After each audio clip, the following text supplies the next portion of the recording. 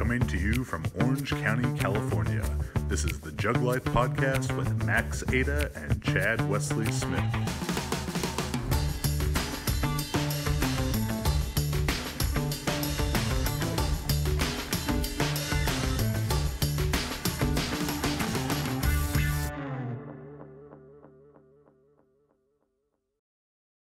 Hey everybody, Chad Wesley Smith here, bringing you another episode of the JuggLife podcast. I'm joined, as always, by muscly Max Montana. And I say that I saw him doing some T-bar rows out in the garage earlier today, so he's got a full pump on for the episode, in case you couldn't tell. Zoom in here, Shorty. Zoom in on that. Photoshop a vein down there for me. Old cock arms Ada.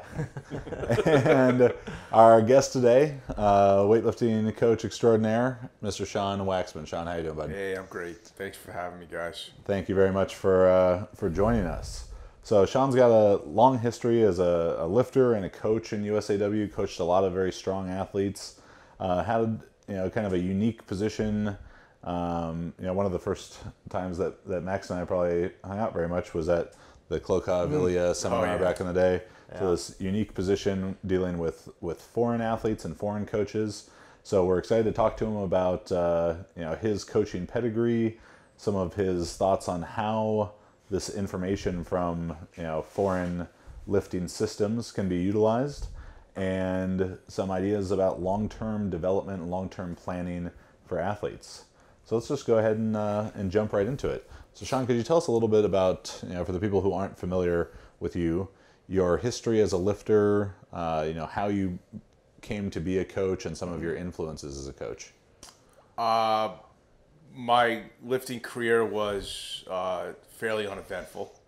I was okay. I got into it actually to become a strength coach. I wanted to learn. I decided early on that the snatch, clean, and jerk was the thing that I wanted to base my training of athletes on, and all the exercises that lead up to developing it. So I said, well, I'm an immersive kind of guy. So if I want to learn something, just throw myself into it. And I said, I'll be a weightlifter so I can learn, and then I'll use those skills to use it in strength and conditioning. So that's how I kind of started in weightlifting. But what age was that? Well, made that decision probably 22, 23. Oddly enough, though, before that, my introduction to weightlifting at all, the movements themselves, was through physical therapy. I had Rob Panarello was my physical therapist for my shoulder. My shoulder done in college, and the bridge between therapy and actual play, the exercises we use more dynamic exercises. One of them being the power clean. So I had a physical therapist actually teach me how to do a power clean. And he was a strength coach for the Giants. I mean, he was under Johnny Parker. So he was he knew what he was doing. And so that was actually my first introduction to weightlifting. And then the more I learned, the more I realized that I wanted to use weightlifting, and I became a weightlifter and competed from 93, 92, 93 to 2001, I think it was. After that, that was it for me. I wasn't going to get any better, and I was going to kill myself, I think, if I continued. So I trained with Bob Tucano only, and throughout my career, and it was an interesting experience. We both were bio majors, and so he was really generous with his time with me, as far as learning coaching and science of coaching. And so and the training was we trained every day, 6 days a week, 48 weeks a year. I think I missed 9 days of training in 8 years.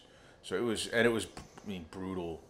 I wouldn't recommend that kind. He's changed since then, but it was really, I've talked to Max about it. You're squatting every day, multiple times a day sometimes. It taught me how to be a level of toughness that I didn't know that I had. but the biggest value that I got from that is the conversations with Bob. I would show up an hour before training, our scheduled training, and he was training high school athletes, and he allowed me to come and watch and ask and observe and so that to me, like I was almost like a PhD in sports science. So I did that nearly every day, Monday through Friday, and I really am grateful for that. So what is Bob's? Who were his mentors? Where was his official kind of? So like back in his day, there wasn't really coaches that much. So like Bob Heist III, like the old man Heist who started Maverick Barbell. Tommy Kono was his idol, obviously, because they're both Japanese. But I don't know if he had a coach other than I think Bob Heist III.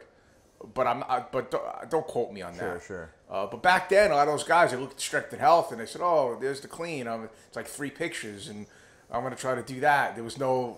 We have the luxury of the digital age. Yeah. But those guys didn't. So a lot of those guys are self-taught. So where do you think Bob developed his kind of strategy and system of training from? So Bob from my understanding, Bob was very heavily Russian influenced early on, like everybody else. So they were really the only ones that were doing anything sports science wise. I don't know. And then I think that one of the biggest events that affected his trajectory was his time he spent in Bulgaria with Abajev. Right. So he went. I don't know. He went on a tour with. I think USAW set it up at the time. A couple weeks, I think, and he got to spend time with Abajev, and I think that really altered his perception of what the human body could do. Right. I don't know if he actually realized that those weren't really humans that were going through that. No asterisks there. Right.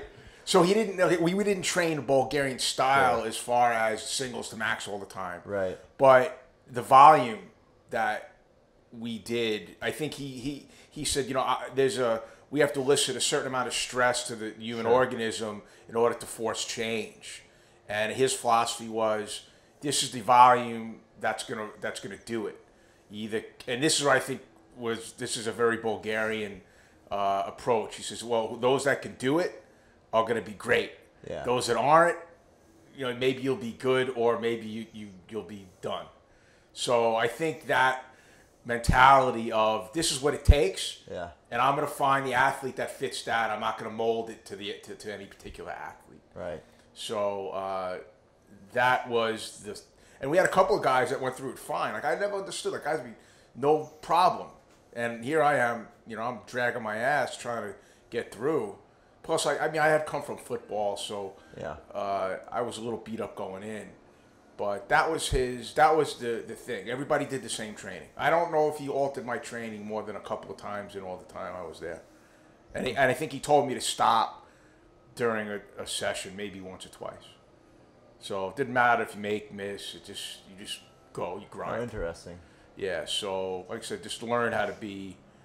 And I did. You wind up doing a lot more than you think you can. Yeah. But I don't know if that's the best approach. There's something interesting as you say that, because it's definitely not the first time I've heard this, and I think Chad too, where these people will tell us about the training they did, even what I did and what Chad did when he was young. I'm sure what you did, Adam Nelson may be one of the most insane ones. The 10 sets of 10 on 5 exercises for a workout. One workout? Yeah, like all leg stuff, right? And other things like squatting 7, 8, 10 times a day, like maximum every single day. These ridiculous training programs that for sure are not the smartest way to approach training. But there's maybe it's that's the kind of training you should do if you're going to be a great coach, because you're not going to be a great athlete out of it, for some of us. Right. But you walk away with this perspective of okay, you could do the shittiest version of a squat program ever and still squat 700 pounds. So there must Adam Nelson was going to squat 700 pounds if he did, aerobics. Right. Well, or anyone, it's you might find that the whole the whole amount of training you can do, what's capable, what's possible, what you're capable of. All these things kind of get, maybe like a bigger perspective on the whole thing. And at the same time, doing that crazy training and that ridiculousness might actually open you up for the ability to do more later. If you had never been pushed into that kind of work capacity, you might not be able to tolerate the loads necessary, later on. You might not be able to do a double day of Sheco. Just do, yeah. Just do the program twice a day. Right. No, I did, when I was young, as soon as I touched the barbell, I tried to push myself. I don't know if you guys might be too young for this, but Cybergenics. So it was basically a scam to sell these supplements that didn't work, but the workout, so it was positive and negative failure on everything. Yeah. So you would squat to positive and negative failure. To concentric and eccentric, yes. right? So you'd go, and then you pick yourself up out of the heap that you were in, and then do jumps. Oh, good Lord! Plus, but then what happened when you took the supplements? Well, of course, then you got all of a sudden your supplements being stronger. So I did stuff like that. I was one of the. I saw an advertising for the strength shoes. Those platform shoes. Chad's got a great strength shoes program. I bought that. I didn't take them off. I wore them everywhere. I want to jump higher, and I was pulling tires and anything that I could do. Jumping, I could find stuff that I think I could jump off that, and I would jump off stuff. Because I saw Stefan Furlholm. He's the bigger, stronger, faster poster boy, and he was like a Swedish or something. He was a thrower. I remember the posters of him hanging up in the high school. So he would do. I saw an article of him doing a depth jump off this high wall. And, oh my god! Because I wanted to look like him. He looked like an athlete, And I was I'm gonna do. I just put my body through everything. I was big jump soles with an equivalent of strength shoes are the ones that I used, and I was a junior, senior in high school. I was over 250 pounds, and those are hundreds of contacts of high intensity stuff every day, and I'm surprised that I have Achilles left, but I don't think I'd last a day on them now. But, so the point I want to dive deeper in, you mentioned this the Bulgarian tour and learning what they were doing, but maybe they're not humans, and that I think is such an important understanding.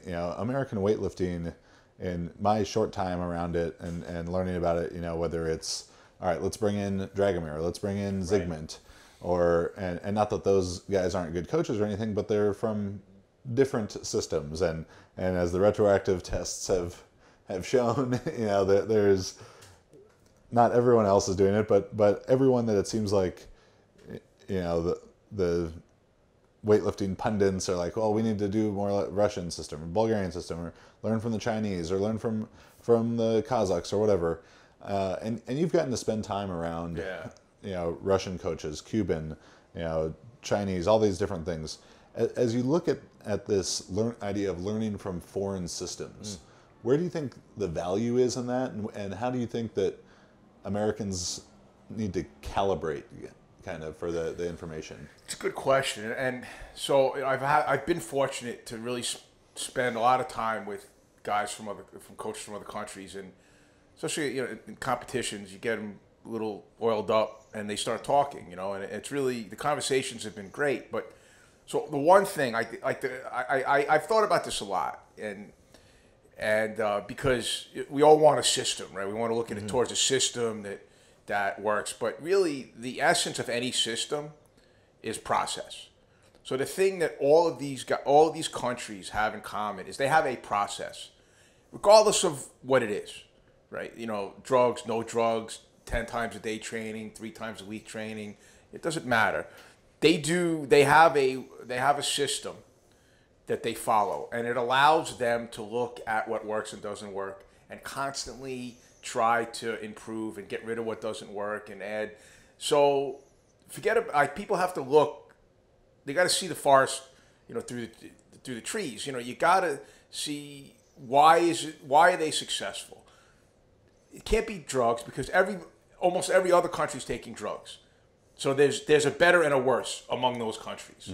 So the thing that they all do is they all do the same thing for them.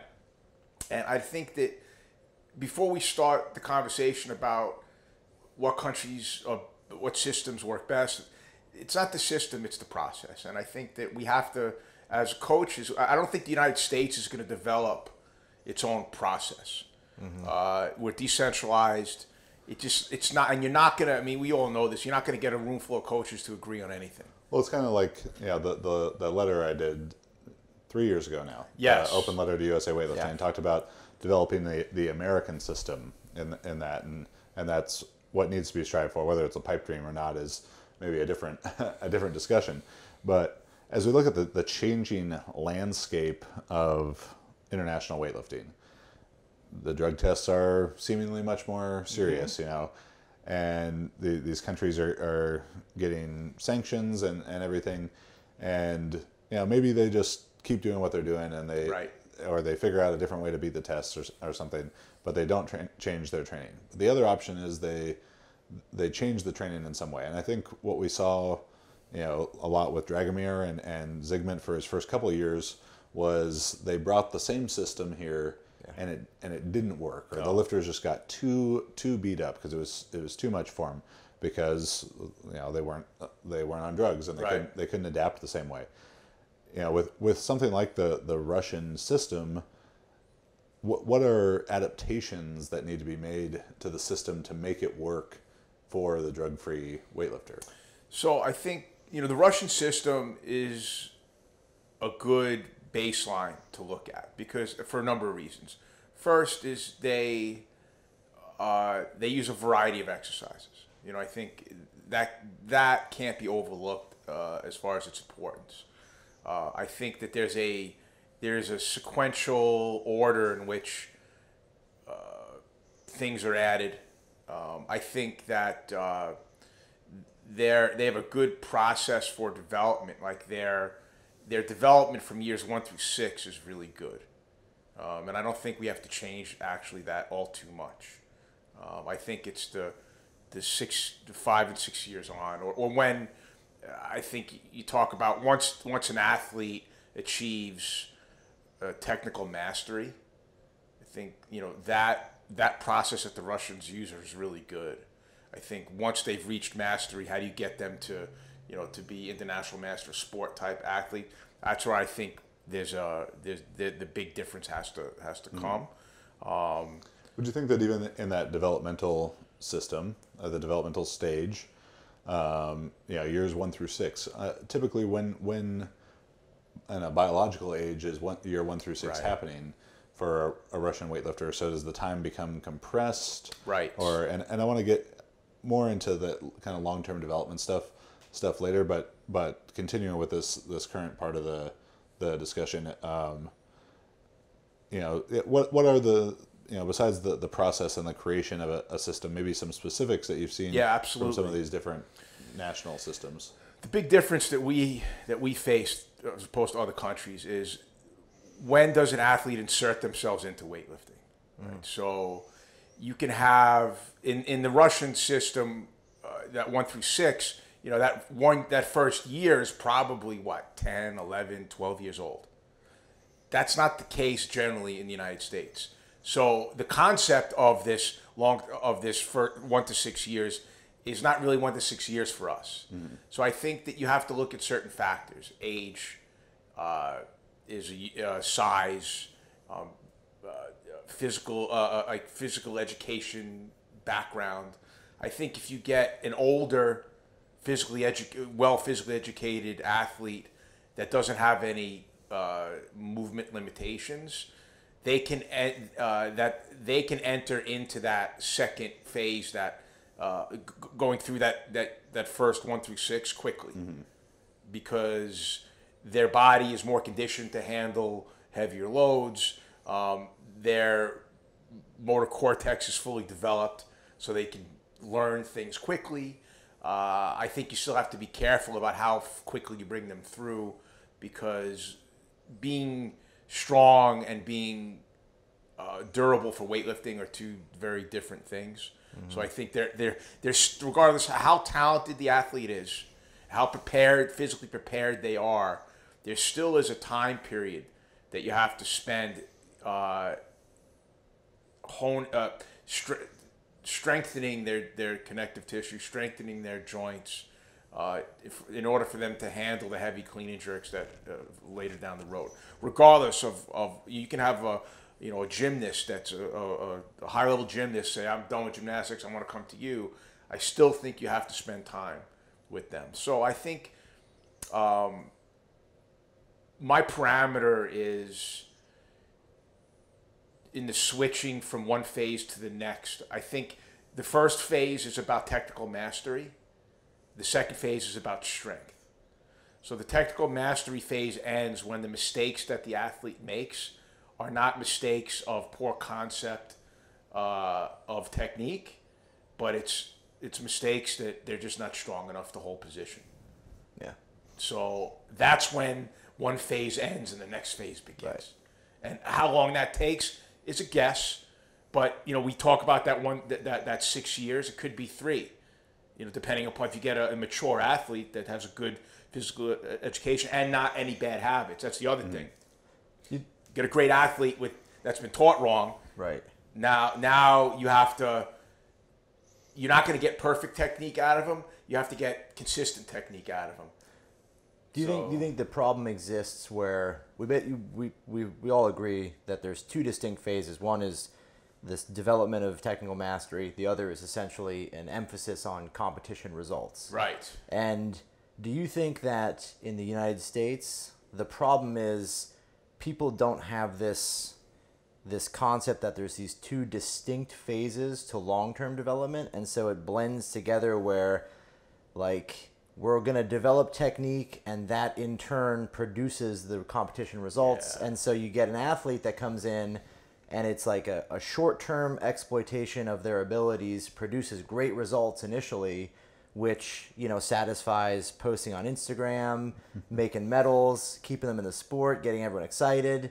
But then the long-term ramifications are that they didn't develop a foundation so that they can't succeed. So you end up with lots of, flash in the pan athletes and potential talent that ends up, making mistakes and errors that should have been eliminated years ago that now haunt them in the future. Absolutely. So it seems like that's our model. Right? Yeah.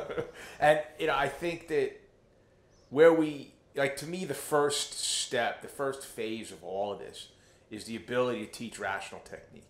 Yeah. Right. And we fail miserably with that. So that's the first thing that has to happen. That's it. Nothing else matters. Why do you think we struggle so much in that here? Well, I think that one of the things. So speaking with all these international coaches, these guys are professional coaches. They go to school to be a coach. Yeah. And then more specifically, they go to school to be a coach of weightlifting. I mean, I built that for myself. I did all the science classes. I found somebody that I mentored under somebody that understood the science of lifting and coaching. And it was just this self-exploring for me. There was no class, there was no program that I can go to learn this shit. But these guys, that's what they do. They go to school to learn how to be a coach. It's first, it's this big science background that everybody takes, and then it's a specialization. Right. I mean, we don't have that. So we got guys that we bring all people that are doing this because it's something that they're passionate about. And we have passion, but we don't have skill. So I don't know how I don't know how to fix that. Because you can't. Well, I know what I would do would piss a lot of people off, but that's never really bothered me before. But I just if you're really serious about developing coaches in a way to compete with other countries in a consistent basis, because right now we have a lot of talent.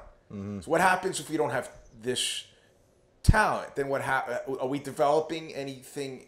What's the process that we're using to continually develop there's talent. So like for me, USAW, instead of we're spending resources on focusing on the people that we already. I should take that back. We should be focusing on coaching development. Yeah. In a real way. Yeah. Because never mind the athletes so much. It's the coaches are the ones that are going to develop the talent. So if we don't have, we can do all the increased numbers that we want. We can open up the floodgates. If tomorrow, soccer was banned and swimming was banned and gymnastics was banned, and all these athletes are coming to USAW, what are we going to do with them? Max out every day. Right. Let's go. Max out. Do it. So what I'm saying is, let's start now with a coaching development process. Yeah. And it doesn't mean like you and I don't do the same thing. Yeah.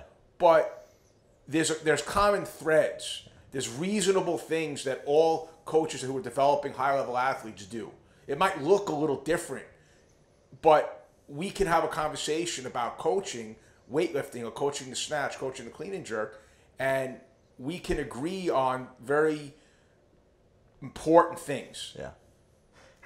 How many of the, I feel like personally, the underpinnings of any coach, the underpinnings of coaching in general are understanding, obviously, communication and the social aspect of it, but understanding the principles of training. Right. And I would be curious to know how many coaches, you grab 10 random coaches off the street or at nationals, could really sit down and maybe not be able to write down an excellent definition of every principle, but even understand that, one, there are principles, right, and that there's underlying principles that exist, and those principles, are saturate all training of every single sport, and could say, oh yeah, I can see how the principle of specificity applies to football, basketball, weightlifting, track and field. So I think this fundamental failure there, or just sort of lack of knowledge there, bleeds into everything that we do as coaches, or the U.S. does as coaches. And to that same effect, I see it in powerlifting, and the way I've described it before is you get these great lifters, exceptionally talented lifters, and if you ask them to coach you, and it's why just someone with a big total doesn't make a good coach, they might understand their program, yes, yeah, but they don't understand programming. Right. Yeah. And an important distinction to be made there. And I think if weightlifting coaches are just regurgitating the same program that they trained under or whatever, without an understanding of more of the why behind the what that they're doing, that it's going to become limited. And if they get an athlete who fits it right, maybe that person becomes very, very talented. But I definitely agree with you on the coaching development side of things, because an athlete maybe has 2 to 8 year strong competitive career, but we got to sit down with Tim Swords a couple weeks ago, and if you have a great coach like Tim Swords type, he may be in the sport for 40 years. Right. And how many athletes could he bring to that high level within that 40-year career?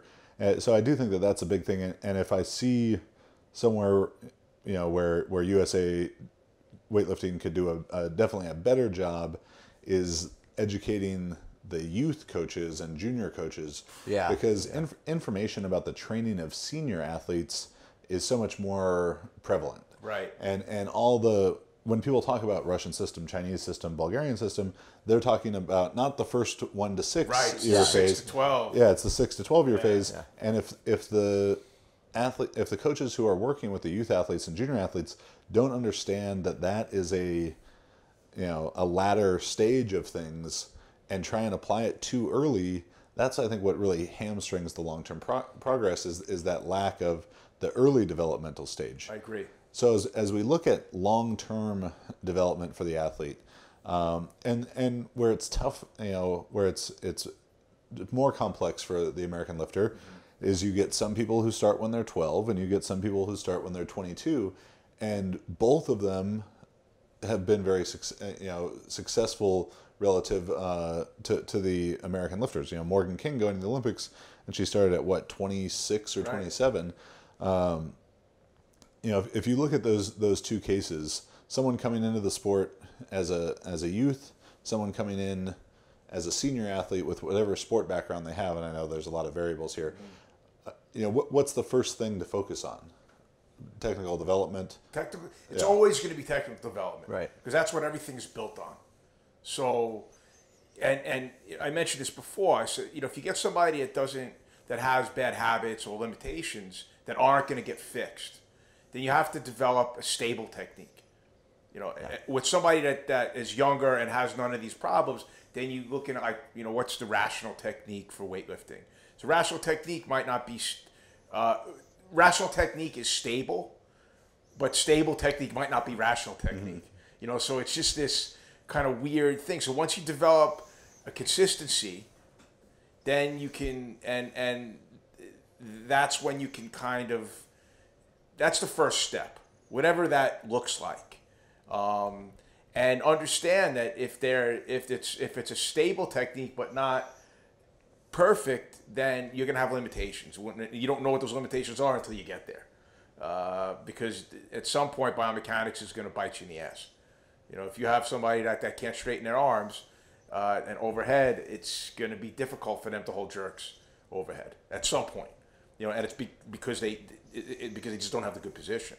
So that's actually really interesting, because that's something that so what you're saying that two different athletes, you have two different roads basically. You have an athlete who's a beginner that comes in, you're going to teach them an ideal technique that models or mimics the model of you know, let's say the most efficient, excellent technique that you would pick from a model that was developed based on biomechanics and logic. Absolutely.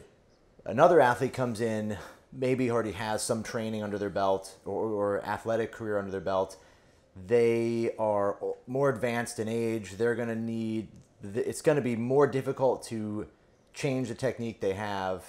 It might have some flaws that are not modeled in, that don't mimic the model you have, but you can stabilize the technique so it's repeatable and safe, and you'll go with what that is, and then the goal is, well, let's achieve what we can physically out of this person. So you would say those are two different paths you have to follow as a coach? Yes, I mean, and you know, to use myself as an example, when I came into Takano, I was like 23 or 24. Right. Really good athlete. I mean, over 10-foot vertical broad jump, you know, over 35-inch vertical. So I mean, I was already a good athlete. Yeah. But I was 24. Right. You know, we don't have time to fuck around. Yeah. So that's part of the reason why he kind of threw me into the mix, because he figured I was a good enough athlete, I'll pick it up and I'll be able to withstand it. So like, if you have, you know, time is a factor too, because this shit takes time. You know, you have a lot of time when someone's 12 to get to hold their hand and get them through. But if you have an athlete that's 25, 26 years old, I mean, you got to get them stable and you got to go, because you'll have maybe one chance. Yeah, it's like you don't have time to necessarily do what is optimal. Right. You know, all things like optimal with everything else being equal. You have to do what's optimal for the actual situation. And if you have someone who's, you know, has 4 years, you know, a potential 4-year career. Right. What are you going to do? Yeah, you have to. You spend 4 years like perfecting. Yeah. It's just not going to happen. Pull straight arms, but you only clean 90 kilos. Right. Yeah. So like other countries don't deal with that. Yeah. If you're 24 years old, you don't even have a chance. Yeah. So, you know, this is where U.S. I think is ahead of the game, in a sense of, you know, we're I think in this next couple of quads, we're going to have athletes that didn't start until late that are going to be medal contenders. So you once told me a story about a Russian coach telling you that you had asked him, hey, like, what's the progression for teaching snatch in Russia? And you know, this is really common in the U.S., this idea of like, here's our snatch technique model, here's our progression. And part of that probably comes from, you know, capitalism. You know, we have to sell you're selling a product, so you create a system for teaching it. And I think it's a good thing to have a uniform structure to like, hey, here's how you do it. What did he tell you that they do in Russia? What is the progression for teaching in Russia? I forgot. Well, I remember you said he was like, we don't. Every kid in Russia knows what a snatch is when they come into the gym. Right. Yeah, it's a different. The entry into weightlifting is just different in the United States than anywhere else. Yeah. It's just. Well, it's like, in America, baseball or basketball. Yeah. I think I probably started playing basketball in a little rec league or whatever. I was 6 or 7 years old, but I'd been playing in my driveway before that. Right. Yep. And the first time I shot a basketball, it's not like I just grabbed this basketball and looked at the basket like, how does it go from here to there? Yeah. I had seen ESPN, I'd seen Michael Jordan, I'd seen Right. and you could recreate it to some degree, and you'd seen people swing a baseball bat, and maybe you didn't do it perfectly right, but it's like, all right, that's some facsimile of what we're going to try and do. Now let's tweak it and tweak it and tweak it. Where people hadn't seen a snatch till they were 22. You kind of, and the people who are talented and have the aptitude for it, they're going to be able to see it happen and make it look like, okay, that is a snatch, maybe not a very good one, but we got something to work with. So you mentioned quads and America over the next several quads, and the idea of the quadrennial, the 4-year training plan, the Olympic period, I think doesn't get enough attention in the in the planning for people lifters. are thinking about next week. Yeah, and some of it I think is problematic, or is just a symptom of the way that qualifying for international teams works here. You can't have an Ilya situation where he's like, okay, I'm just not going to compete for this year. And we had one guy do that, Kendrick Ferris did, and he went to 3 Olympics, through this longer development plan. But if a coach is trying to plan long term for their athlete, a year at a time, 4 years at a time, what are some early considerations in that versus when it really counts considerations? You're talking about like more high level athletes. Yeah. So I think the most important thing, this part of it drives me crazy, and it's not USAW's fault, is what's the 4-year competition schedule? When are the major competitions? That to me is the first thing you have to identify, and then which of those competitions are important that you have to be in peak shape. Like for athletes that already put up a big total at Worlds, for us, Pan Am's wasn't that important because they're already going to be on the world team for next year. Mm-hmm. So then the training would reflect that. It wouldn't be a major peak. So you have to. Well, Worlds last year doesn't count for Worlds qualifying. Does. Did that change? Does it? Yeah. Well, you sure? According to. Is that a new calendar? Oh, right. It did prior. It did prior, but it doesn't this year. Right. This time, sorry. But right. So let's scratch that. So I forgot the new weight classes are after you Photoshop those bicep veins and you know what? But I think identifying the major competitions are the first thing you have to do, and then you have to see what are the problems we have to solve right away. Like, how do we get? We're here. We want to get here. What do we have to do? What's the big picture stuff that we have to do? What's the total? And then we say, okay, what do we need to do to get to that total?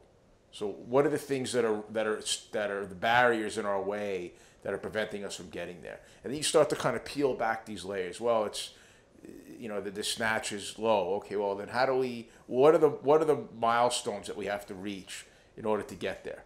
So we have this long-term, it's like anything with planning. We have this long-term goal. We know what the destinations are that we have to go to.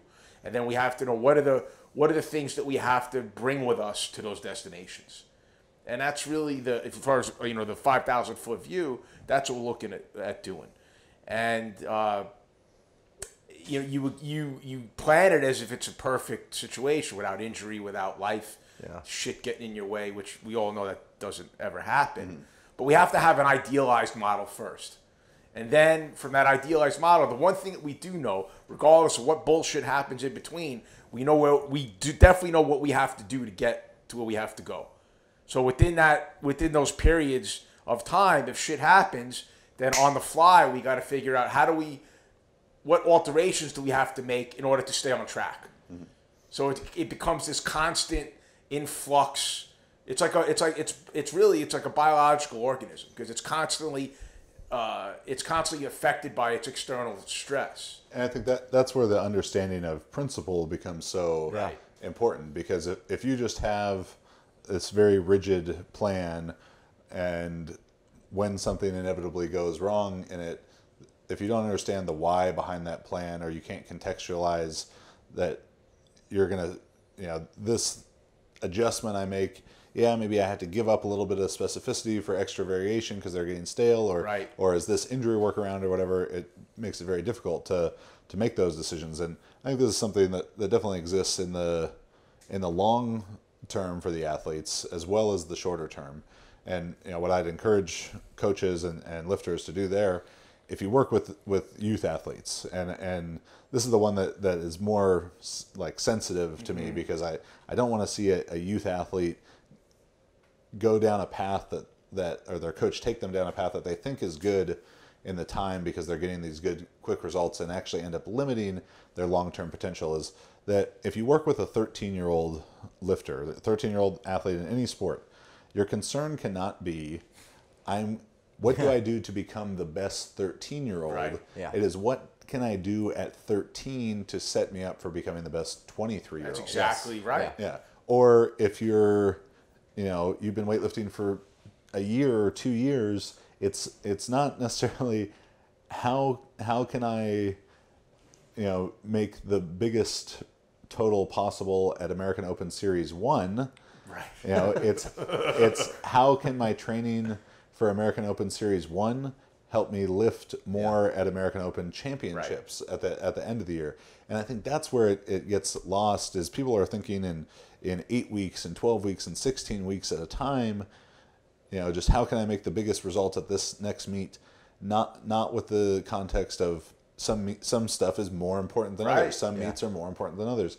And you can't, if you're trying to always peak, or you're trying to always have your best meet ever, once you have some appreciable qualification, it just can't happen like that. Or instead of the peak being, instead of getting to have 1 or 2 meets a year up here, now you have 3 or 4 or 5 meets a little bit lower. That's exactly right. It's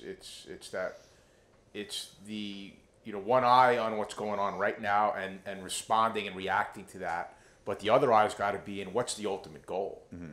And then what decisions we make to get there are, part art and part science.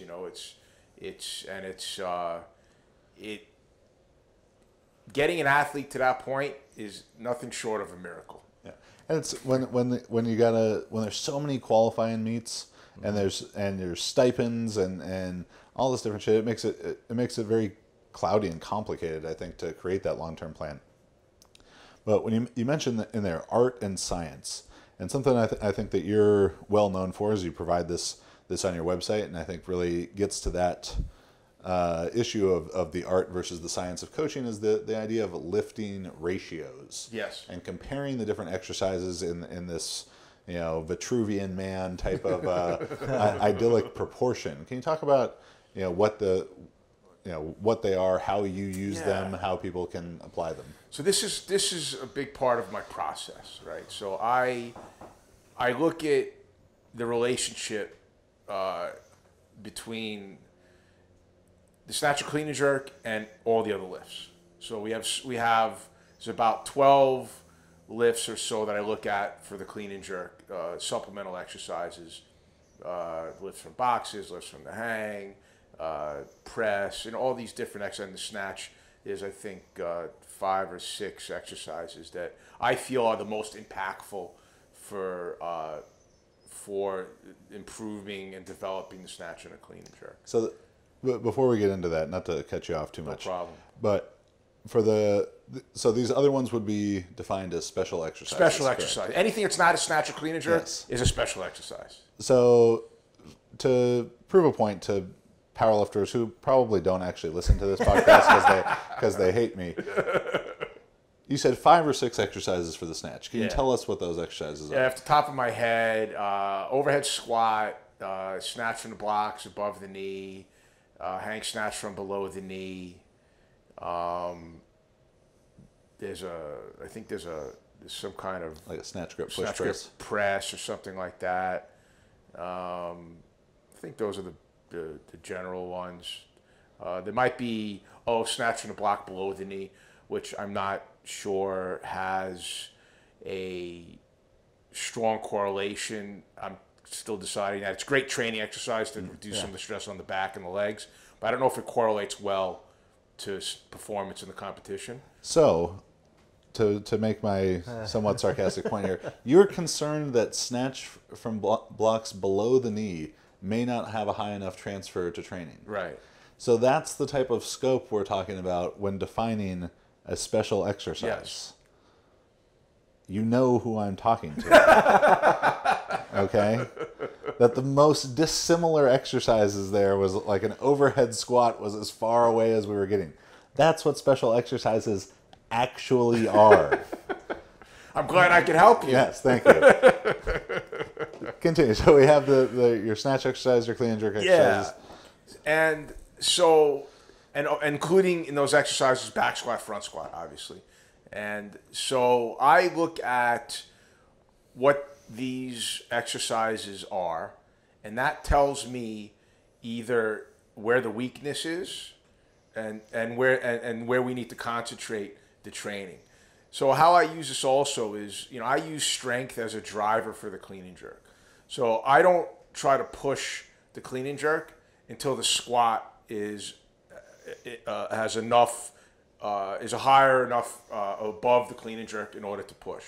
Because I think that, to me, back squat between 120 and 130% of the clean and jerk is ample strength to be able to recover and not to beat the shit, not always operating on the red line. So if your squat is, we'll say, 150% of your clean and jerk, well, that tells me the focus doesn't have to be on improving leg strength.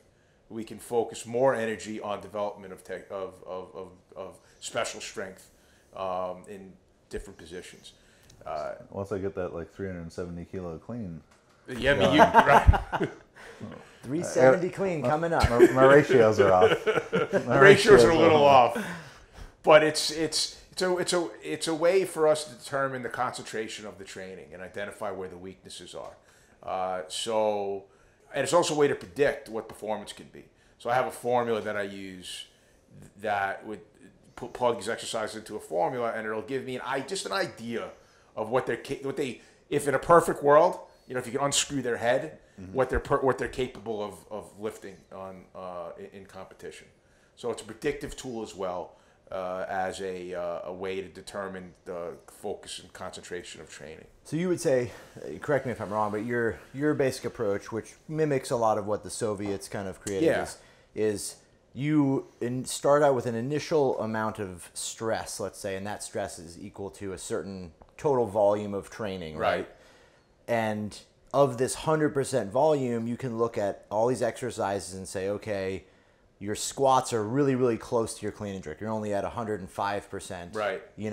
So we'll take some of that 100% volume and shift it into squatting and pull it away from clean and jerks and other things that are not as necessary. So we're going to shift some of that volume to that rather than say, we're not changing anything. I'm just going to add squats and stuff. Right. This is where the long-term planning comes in, because if this is the problem that you're dealing with, like 105%. So we say there's a definite strength deficit here that we need to focus on. The biggest competition we have to do is down here, is 12 months away, we'll say. So you obviously, when you're reaching 2-3 months before that major competition, the focus can't be on improving leg strength. So the key is to how do we develop. When do we focus primarily on the leg strength?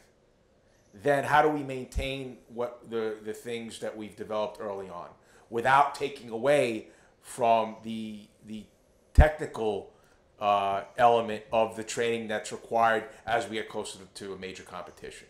So this is where I think the difference in how we program from maybe other systems that use vitamins to help comes into play.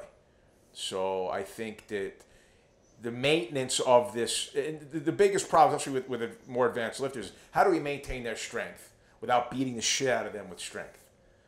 Drugs are great for that because you don't have to, once you develop that strength, you can maintain that strength without killing yourself with strength. Right. So how do we do that in drug-free athletes is really where the art and science is. So a lot of that probably stems from the system, right? So Right. if your long-term system is initially develop technical mastery, stabilize that technique, Yes. and create an athlete that's able to resist technical decay Yes. during periods of very intense training, you've now maximized the situation for the athlete to then, let's say, be very advanced, and they can spend more energy and time developing and maintaining strength because their skill doesn't decay during that period of time. 100%. Then you end up with, a top level performer. Right. The problem is that when you mash it all together and just beat somebody to shit for 12 weeks, they PR by 10 kilos, they go to meet, it's awesome. There's nothing after that. Right. It's kind of something like Ilya and Vasily and Klokov had said at the seminar at your gym several years back. It was like, that they started lifting at whatever young age. Ilya, 6 years old, and it was like he said when he was 13, or I don't remember which one of them said this, but kind of the technique he had when he was 13, it was his technique, and then I just tried to get strong as shit, Right. to paraphrase. That's exactly right. Yeah.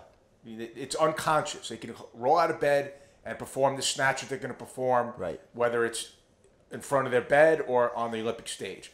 That's what it's going to be. Yeah. And once you get to that point, and then that's the second phase is Yeah. how do we get strong enough to hold these positions and strong enough to have a reserve to where our power isn't affected. Our power production isn't affected. So it's the ability to hold position, and it's the ability to have to be able to produce the requisite amount of power. It's not as much power as you have to. There's a threshold for every weight there. For every amount of weight on the bar, there's a requisite amount of power that you need to produce. How do we maintain that? And that's really the nuts and bolts of developing a weightlifter. It's figuring that out. Do you think that the underlying principle of your ratios is really a representation of like something like the explosive strength deficit, where really what the ratios indicate is how much where they are on that force velocity curve? Like if you have these huge amounts of strength, 150, 160% squat to clean and jerk ratio, you're really far to that side. Yes. But improving strength and moving further up that force curve is not going to bring the velocity up at all. It's not. And so you end up with this, really the ratios are giving you an example of like, look, you need to bring all these things closer together and try to move them up slowly, So like the principle of ratios is not so much grounded in, the usefulness of the ratio is not so much grounded in the exact number of it. No. It's the relationship between things and what that means from a motor quality perspective. That's right. You're exactly right. It shouldn't be used as a strict guideline. It's a peek into where you probably should concentrate your energy. Right. And I think that it's a way. It's like I said. It's my process. Yeah. It's something I can always look towards as, this is the way that I conceptualize development, and I take the same approach to everybody, and we see what works. I mean, some people, as you know, they put 5 kilos on their back squat, their clean and jerk goes up 5 kilos. Yeah. Some people, you put 100 kilos on their back squat and their clean and jerk goes down.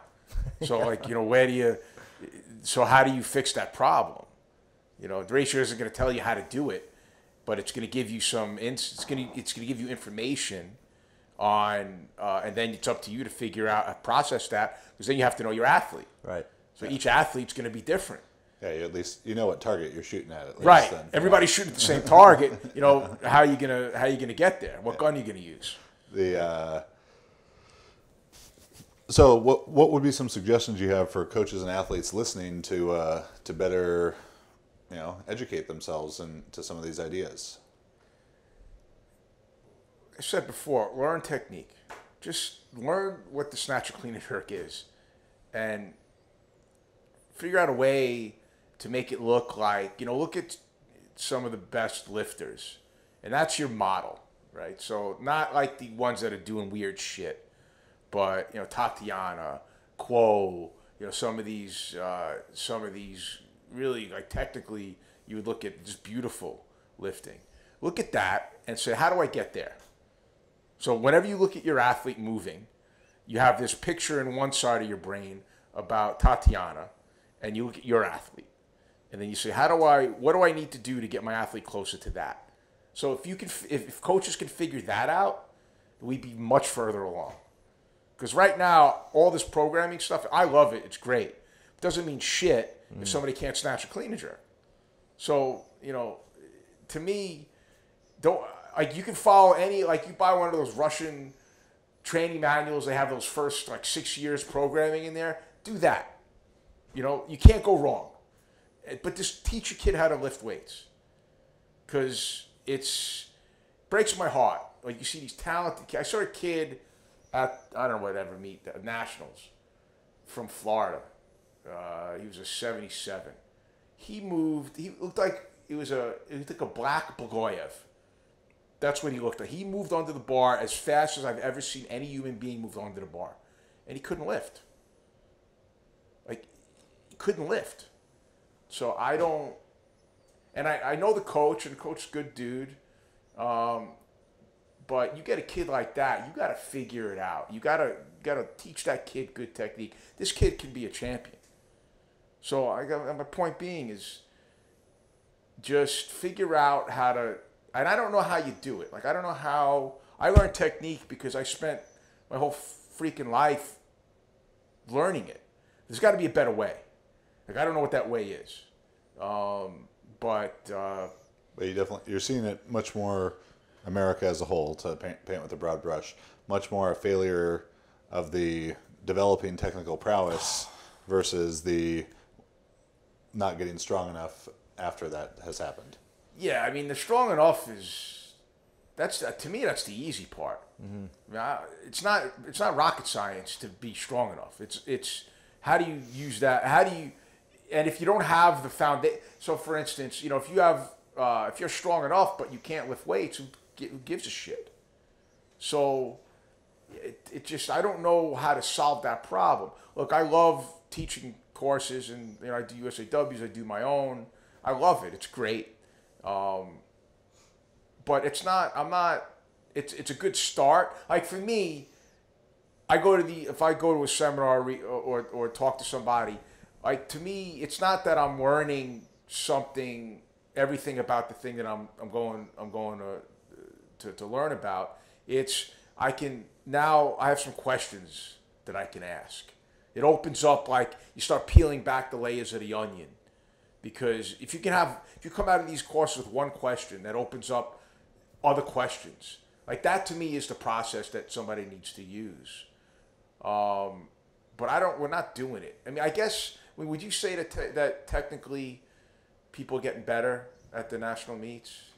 It's hard to say. It is hard to say. I would say that what I've seen in the U.S. is that before, because all things came at once. Before, we didn't have the level of talent we have now. Right. So you didn't have people walking in. I mean, there's people that walk into weightlifting now that would have been legendary 15 years ago. We'd be like, who is this girl? Who's that? This destroying it. Whereas, so that level of talent coming in might overshadow the fact that, we haven't learned or improved as coaches. But I also say that there's a lot of good coaches or people that are exhibiting really good qualities in that they're teaching better technical, But why are they teaching better technical? What are they doing? I think there's just so much more information out there. Okay. When I started lifting, and when you know, probably you, like when I started lifting, no one could explain what technique was what you were supposed to do. Right. Like I taught myself how to snatch looking at pictures and watching videos, and it was like I didn't understand what I was watching. I tried really hard. Right. But like no one could definitively answer questions I had. Like, well, what's supposed to happen here? What am I supposed to do with this and that? It was all just, yeah, like just grab the bar and like you kind of do what that guy does on the video and like, you know, and that was it. So I think there's definitely a huge influx of people grasping the concepts better. I think it's more a matter of like you talk about the process. I equate it to the idea of like a carpenter or something. It's being a coach is very much like a trade skill. Yes. It's not just the fact that you know how to build something or build a house or whatever. It's that what is the level of craftsmanship you apply to that. Everybody can come in and build a table, but the truly great coaches are going to come in and do something that is a table like everything else, but the level and the quality of what their product is superior to somebody else. And I think that's where you're going to find. That's where I don't know if we have that yet. We have a lot of coaches that, yeah, they can make a table that's square.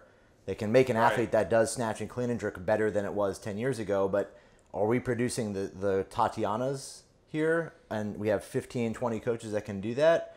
Or do we have, you know, we're kind of in that range. We're like, yeah, we're getting close, but we don't have people that are like. And is the issue getting clouded in some situations of exceptional talents doing things wrong but still having a great result? Yeah. But you can see that, right? Well, so you can look at somebody on the stage. We can see that. Yeah.